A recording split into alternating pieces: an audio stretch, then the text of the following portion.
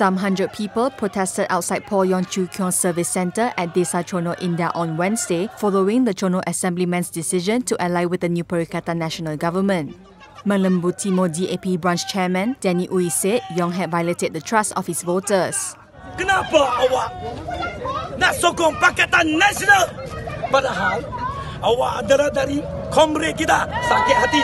Awak dari DAP. Tanpa DAP, tanpa harapan, siapa poyong? Siapa poyong?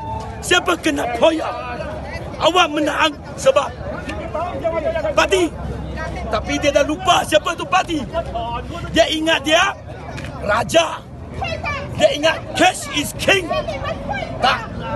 Kita memang nak berjuang untuk rakyat, bukan untuk jawatan. On Monday, Yong, along with two other assemblymen, announced their departure from their respective parties to support Perak Parti Pribumi Bersatu Malaysia chairman, Datuk Sri Ahmad Faizal Azumu as a Menteri Besar.